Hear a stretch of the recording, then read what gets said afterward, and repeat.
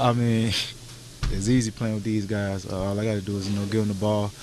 Um, I got I got the easy job, So that's all I got to do.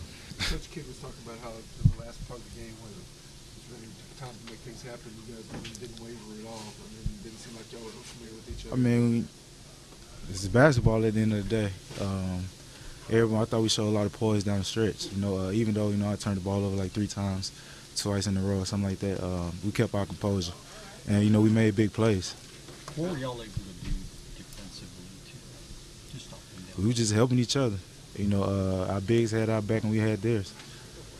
Did you believe where you were in that fourth quarter on the court after 3 weeks of not playing, and now all of a sudden you're in a 3-point game? I mean, that's how life is, man. I mean, it throws things at you, and it takes a strong person to overcome it. And like I said, man, I got great teammates. John was protecting the paint all night. Don, Giannis, and we made great plays for each other. It seems like you guys built up a pretty solid trust in just like 24 hours. How does something like that come about? I mean, it's all about winning. Everybody want to win. We got to do what it takes.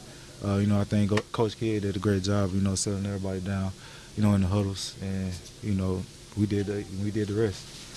What do you bring to the team that they didn't already do? I mean, just pushing it in, transition, getting easy buckets. I thought we had a lot of easy buckets, especially in transition today.